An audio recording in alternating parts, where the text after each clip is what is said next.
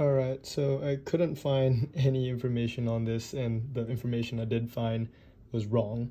So for those of you who have the Finder progress bar when you're transferring or copying large amounts of things, if it ever disappears or you accidentally close it, how do you get it back, right?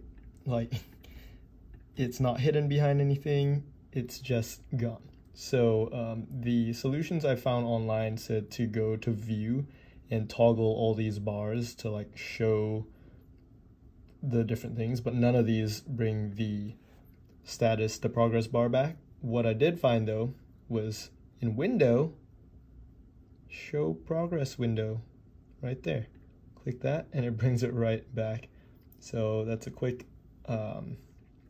find for you guys. Hopefully this is helpful, because I know there's a bunch of people, myself included, who have lost the progress bar and just gone nuts trying to get it back.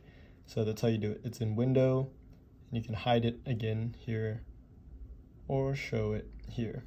There's not a lot of documentation on that for some reason. And yeah, if this was helpful, leave a thumbs up maybe.